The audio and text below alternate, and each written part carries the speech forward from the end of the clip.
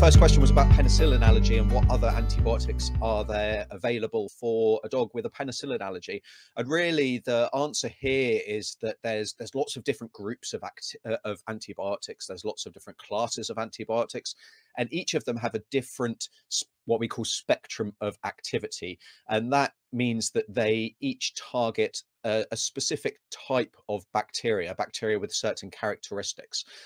Some are what we know as a narrow spectrum of activity, meaning that they actually target a very limited number of bacteria. Now, that doesn't mean that they're any weaker or stronger than the next antibiotic. If the bacteria is affected, then it is affected. And actually a narrow spectrum of activity is very good to use to help reduce our risk of resistance and superbugs, multi-drug resistant infections, which I'm sure you'll all be aware of and are a threat to both our pets' health, but also to our health. And it's a serious developing problem. With that in mind as well, we also have those broad spectrum antibiotics, which tackle a large number of different bacteria. We also have antibiotics that penetrate different parts of the body. So some will work very well in bone infections, for example, and others won't be able to penetrate the bone.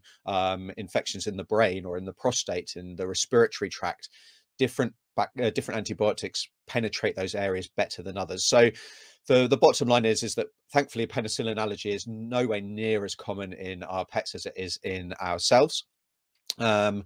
And so, yeah, it's not something that we really need to worry about. Certainly, it's not something that I've ever come across in my career. There is the potential to be allergic to anything that we give our pets, be that medication-wise, topical treatments, topical substances, supplements. Anything that we give has the potential to cause an allergy. Thankfully, for our pets, penicillin allergies are relatively rare. But yes, there are definitely other options available if your pet doesn't indeed need antibiotics. And I say that because we are recognizing more and more that there are other ways that we're able to manage some of our more common infections. And we're also recognizing that some conditions which we thought in the past antibiotics were needed actually don't need antibiotics, or they don't need oral antibiotics. They don't need tablets, because we also recognize that there are issues with giving antibiotics now, that because although they are targeting specific bacteria and they're penetrating some parts of the body better than others,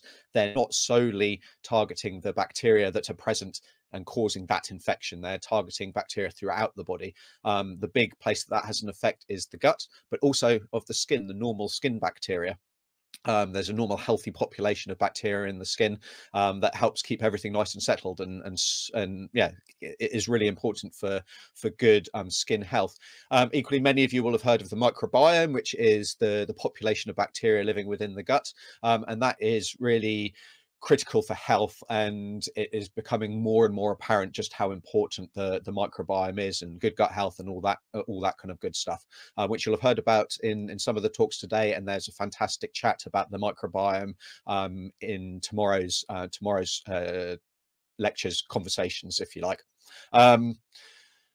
But giving antibiotics, it causes problems with that, and it causes long-term problems with that. So it's not a case of once the antibiotics have been stopped, the microbiome recovers instantly, or the population of skin microbes recovers instantly. It takes months and months, and if not longer, years to kind of get back to where it was. There are ways that we can accelerate that, but the bottom line is if we can avoid the use of antibiotics, then all the better.